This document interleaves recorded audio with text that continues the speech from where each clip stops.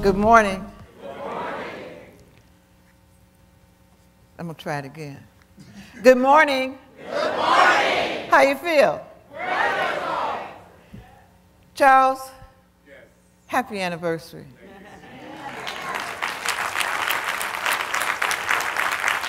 Because I knew you when. I want to thank you for the invitation. I'm bringing you specific greetings from the Reverend Dr. Derek B. Wells, who is the senior minister at CUT, and Reverend Dr. Helen Carey said to be sure and tell you hello and that she loves you. And if she had known I was coming soon enough, she would have come with me.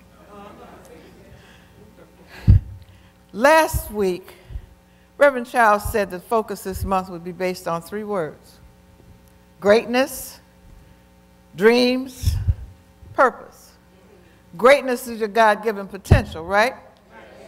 Dreams are expressed potential. And purpose is the basis of your dreams. My question to you is, have you discovered your purpose, your unique purpose? Have you spent any time this week working toward your purpose? Don't answer out loud because I don't want to make you tell a story. Are you living on purpose, or are you just floating by? He also told you that there were 3 requirements, that you must have a spiritual practice, right? To listen to Spirit.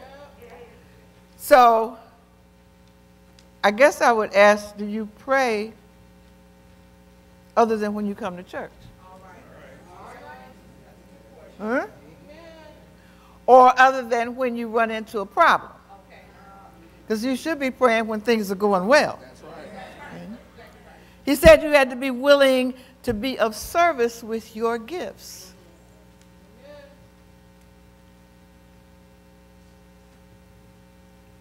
I want to say this correctly.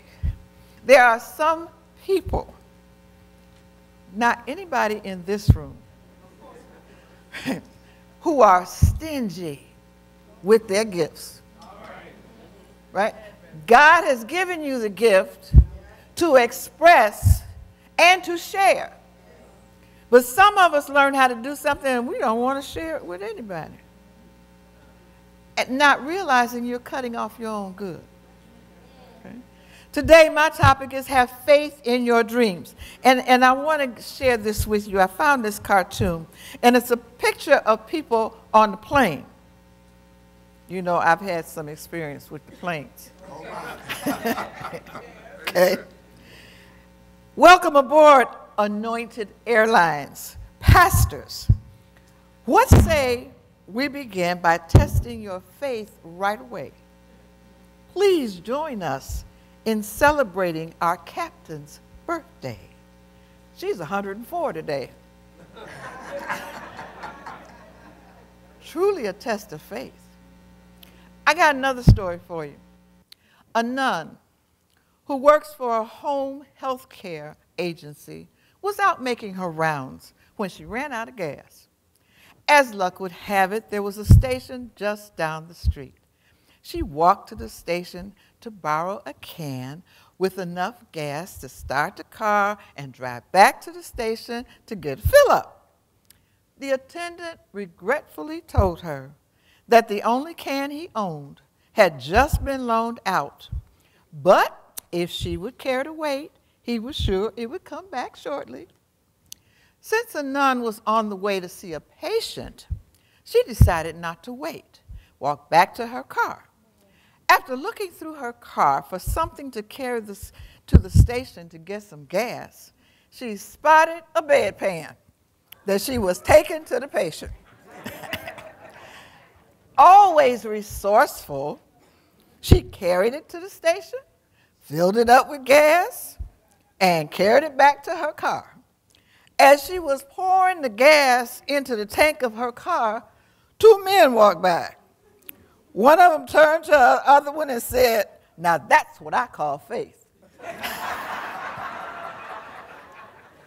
Because he's looking at the outer, right? We all have a tendency to look at the outer. But there's more going on the inside. So now let's talk about faith and dreams. What's the connection? Faith functions as a noun and a verb. Okay? Right? It's the perceiving power of the mind linked with the power to do what? Shape substance. Okay, I want to make sure there's some students in here. Faith is also spiritual assurance. The power to do the seeming impossible. As an action word, it's that magnetic power that draws your heart's desire from invisible substance. It's a deep knowing that what you are seeking is already yours. You believe that? Yes. Uh-huh. Conscious development of your faith faculty is the key to spiritual realization. Faith is more than just a belief. It's the substance of that which is believed. So if I take you to Hebrews 11:1, you know that scripture. Now faith is the substance of things hoped for, and the evidence of things not seen. Substance is that which stands under, right? Evidence is the proof. It's the manifestation. I don't have to see how it's coming. I just got to know that it's already here. And that I'm calling it into manifestation so that I can see it for myself, right? Okay. Faith working in spiritual substance accomplishes all things. There are two kinds of faith, though. You got blind faith and you got understanding faith. Blind faith, you got to trust in a higher power, but however, you're not working with principle, so every now and then you hit on the right thing, but other times there's disappointment and discouragement. But when you're working with understanding faith, faith that functions from principle, based on the knowledge of truth, okay, understanding the law of mind action, you always know the outcome. So as a truth student, I should never, ever hear any of you say, I don't know what's going to happen. Right? Because if you're working from principle and you're working from understanding faith, you know what's going to happen. You know what the outcome is going to be every time. Okay? So now, we got dreams. And I'm not talking about the dreams that you can't remember when you wake up in the morning. Okay? A dream is a fond hope or aspiration. A dream is to imagine something being possible, is to realize the aspiration in your soul before it's made manifest. A dream can put before you a challenge, however, a challenge to your faith, a challenge to your belief system. Do you believe? Oh yeah, everybody gonna say yes. But do you really believe? When was the last time you had a doubt in your mind? Okay, if that doubt was there, you don't believe. See, the belief is not something you come in and out of. That's what we've been doing. Okay? We're supposed to become so entrenched in our belief system that there is never a doubt, that there's never a worry, that there's never a fear. I'm still working on it. Okay? Okay. You see, the scripture talks about this because the disciples asked Jesus, how come we couldn't heal him? How come we didn't? He said, because of your little faith. Right? Little faith. And he also told them that they needed to do some fasting and praying. Okay? When we talk about fasting, as metaphysicians, it's fasting from the negative, right? Right? We're not talking about getting some water and some juice and some lemon and all of that and walking around looking sick because you're hungry. Right? Well, I'm not talking about that kind of fasting, but it's to eliminate the negative things from your awareness. Okay? His response shows us that when our belief is lifted and spiritualized to the level of faith, nothing is impossible to us. Now, in Mark 9, verse 23, it says, if you can believe, all things are possible to those who believe. All things are possible to those who believe. So if all things are possible and you say you believe, then everybody in here should be expressing their dream right now. Okay. Do you have a dream? Maybe that's the question I should have asked before. Do you even have a dream? Because, you know, people come to church and they sit there and they expect the preacher to give them everything. You know, it's like opening up your head and pouring it in, and it's supposed to make it all right. It doesn't work that way. The preacher can share, but you have to do your own work. Okay? Some folks, not anybody in here, but some folks are lazy. Right? You don't want to do the work. We mean work. Right? I didn't come to church to work. I came to church to get fed. But it takes work to chew up and internalize what you're being fed. Okay? Okay? Is your dream worthy of you? After all, you're an heir. You're a child of God. So your dreams got to be worthy, right? Okay? Is it worthy of you? Reverend Charles told you to dream on purpose. Okay? Deliberately. Deliberately. Right? Not haphazardly. Deliberately. There are some examples in the Bible of faith-driven folks. And I went to Hebrews again. Because in Hebrews, it talks about the folks in the Bible who were driven by faith. You see, Enoch was translated and didn't see death because he pleased God. Are you doing anything to please God? When you wake up in the morning, are you pleasing God? Do you say, thank you, God, for a brand new day? Or do you wake up and say, oh, it's Monday. I got to go to work. Instead of saying, thank you, God, that I got some work to go to. Okay? Right? 11:6 says that without faith, it's impossible to please God. Because first you got to believe that God is. And I would venture to say that you know somebody who does not really believe that there's a God. Right? But it's your responsibility to believe that there is a God. That God is. Okay? And that as you diligently seek God, he rewards you.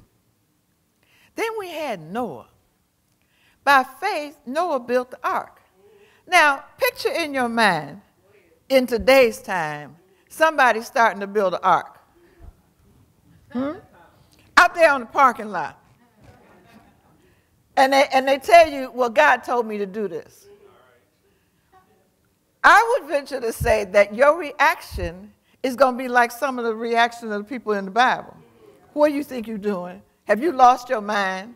Somebody's going to say, look, this is private property. Take this thing off of this property and go build your ark someplace else. Right? But let's think about an ark. It's a holy place. It's a sanctuary. It's the Christ center within where you are one with pure being. Okay? That's ark. Noah's ark symbolizes a spiritual part of oneself built in the midst of the flood of errors. You ever find yourself caught up in the midst of some stuff? Some mess? There you are in the middle of it, not participating, but there you are, you see it, and then you name it. And when you name it, you know what you're doing now. You claimed it, right? You need to establish in your mind an ark. Right? One of the first things I learned in Lessons in Truth was that I can see what is going on. I don't have to participate in what is going on. I don't have to internalize what is going on. I can keep it outside of me. And if I keep it outside of me, it does not affect me. Okay? But the minute I start to dip with it, I get in trouble. And the situation gets too big for me to handle. Okay? Noah's Ark symbolizes the spiritual part of oneself built in the midst of this flood of errors. So you can do this at any time, right? Just like you can look at that person who used to work your nerves. Notice I said used to, because now you don't allow that to occur, right? Because you look at that person and you look for the good. And if you don't see the good right away, you ask God, God, show me some good, right? Please, God, show me some good, because I don't want to go there. Show me some good, okay? And sometimes it's just what they have on. Oh, I love that outfit you have on. I like your earrings, because if I'm talking about something that I like, I can't be thinking about something that I don't like. Can't do both of them at the same time, okay? So I have that ability to build that ark at any time. Okay? I don't have to wait for the weatherman to say it's going to rain. Okay? The ark represents a positive, saving state of consciousness, which agrees with or forms a covenant with the principle of being. You see, we have this covenant. God made a covenant with us. Because God said, I will never leave or forsake you. Okay? I will never leave or forsake you. The covenant is already there. The promise is already there. We need to remember the promise. You're not in a situation alone. No, I got to deal with this myself. No, you don't. You got God. Right? What better help can you ask for? Because you go ask your buddy, they can't help you. Half the time they look at caller ID and they ain't going to answer the phone. Right? Because they've heard the story over and over and over again and they tired of hearing it. Right? But you got God. Okay? In that middle of that flood of error, you got God. In the flood of negativity, you got God. Okay? In any kind of flood you can come up with, any kind of situation, whether it's on a job, whether it's at home, wherever it is, you got God. God is there. Remember this, and then you can rest and let go and let God. Because they tell us in class all the time, let go and let God. But they don't say how to let go and let God. Right? I got this thing in my face, and you telling me to let go? I've got somebody demanding a solution to a situation, and you saying, let go? If I can let go of it and get out of the way, God can then direct me and take care of it. Right? Then there was Abraham. By faith, Abraham left his home. Right? And didn't know where he was going. There's not a day you walk out of your door, you don't know where you're going. Right? You might not get there because you may detour and go somewhere else, but you know where you're going. Right? He didn't know where he was going, but he was trusting in God. Because God said, look up. North, south, east, and west. Whatever you see, I give it to you. What do you see? Do you see your dream? If you see it, you can have it. God's already promised it to you. Okay? Now, we know Abraham had some issues. He had a couple issues in this journey that he was taking with his wife. Because, see, then he was Abram and she was Sarai.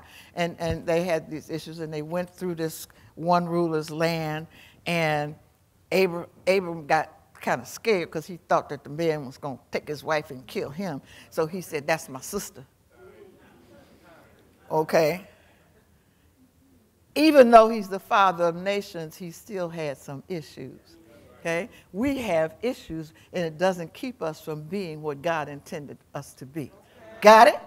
Okay. And when the ruler found out, wait a minute, something's not right here. God said, that ain't his sister, that's his wife. Get her out of here. Make sense? And he got him out. He said, Abraham, what you trying to do to me? Right? But Abram did this. He followed God's instructions and left his home. By faith, Sarah conceived when they said she was too old. Okay? I'm going to say it anyway. It just came to my mind. I hope ain't no old Sarahs in here.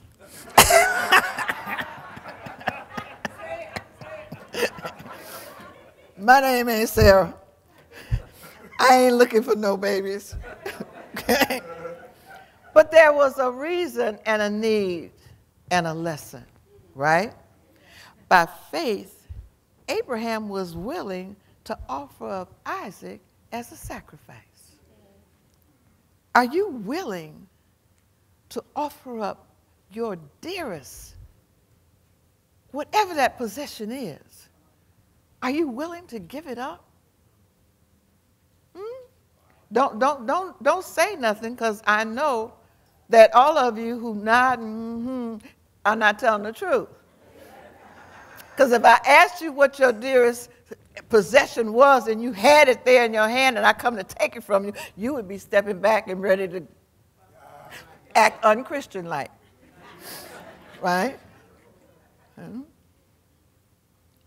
But God had a lamb in the bush, right? There's always a lamb in the bush. Okay? Always. Okay? What are you willing to give for your dream? Faith in God's promises requires prayer time and meditation. I'm going to ask you again, how often do you pray when you're not at church? I'm not even going to ask you about meditating. Because some of you think it's,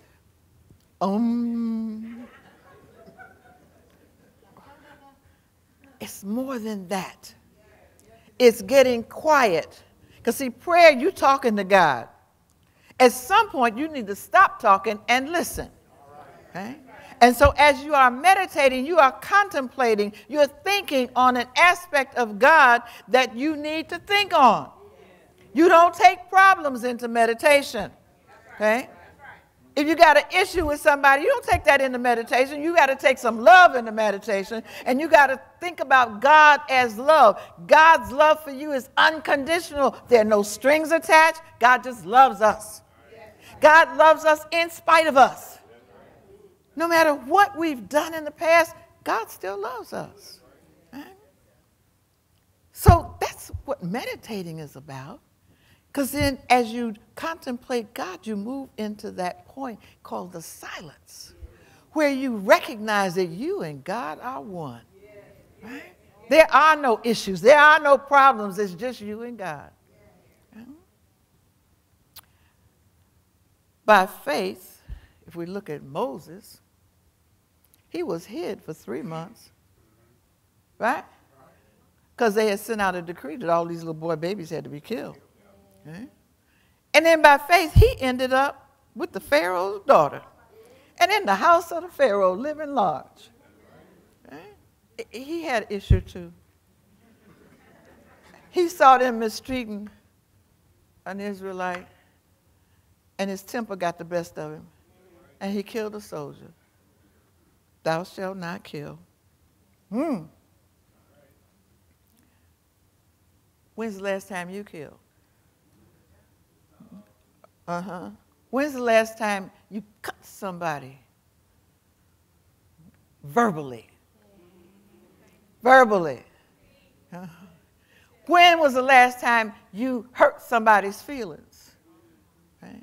That's killing. You've killed a part of their spirit. Because they weren't expecting that from you.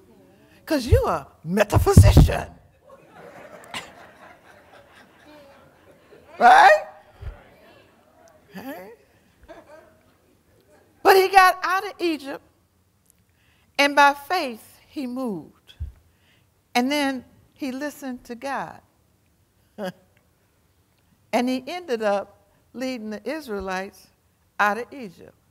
Now, in honor of Charles, leading folks is more than a notion. Right? I love you. I love all of you. But you don't make it easy for your minister to lead you. Because everybody got their own idea of how things should go. Now, I want him to do it this way. No, he's got to do it my way. Come on now. He's got to do it God's way. Okay?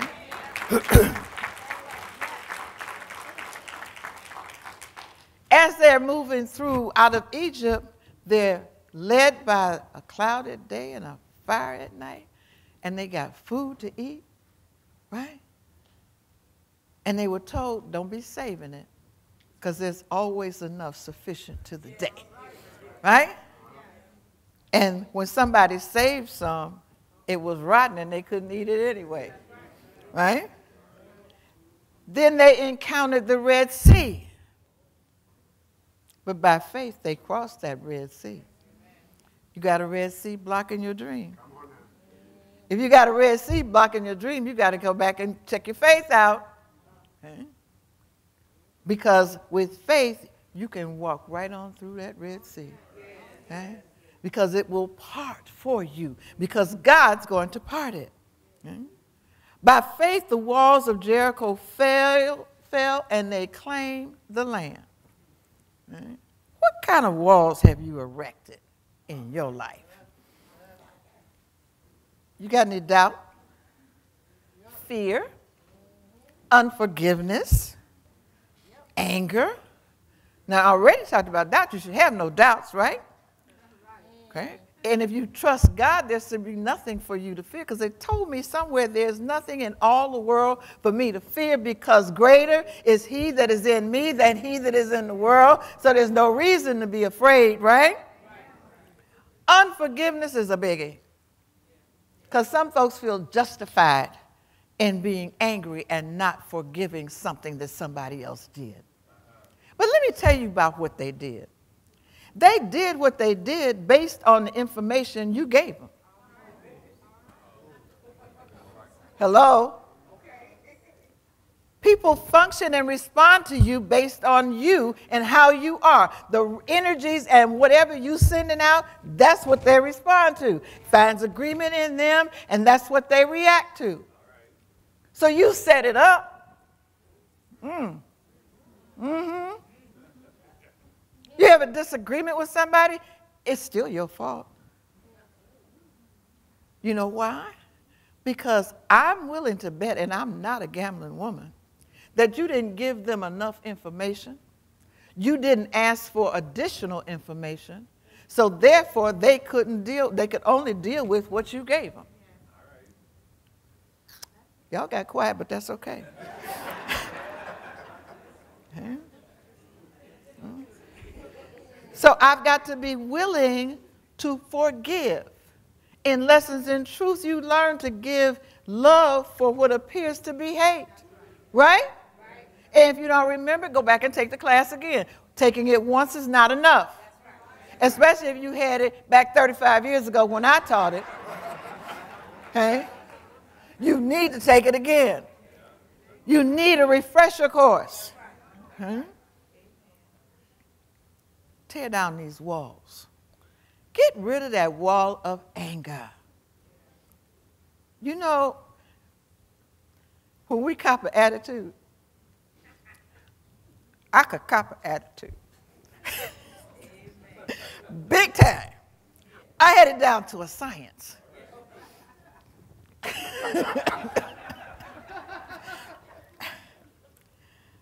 But I discovered that the attitude was not beneficial. Okay? It didn't help me get what I was trying to get. Okay? So I had to change my attitude Change my thoughts and feelings so I could change my consciousness and change these experiences, right? So you angry with somebody, what good is it doing you? They aren't paying you any attention. They've gone on about their business. They're living their life, right? And you walking around with an attitude. Tear down the walls. Get rid of the walls. By faith, there are examples in the Bible of battles won, mouths of lions being shut. The fire in the furnace didn't burn the Hebrew boys. By faith, Samson regained his strength. By faith, children were brought back to life. By faith, the blind could see. The deaf could hear. The dumb could talk. By faith, Paul could sing a new song in prison. By faith in God, Jesus could forgive from the cross. So what's your story? What's your story?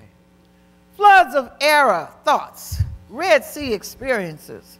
Find yourself in a strange land, an uncomfortable state of consciousness.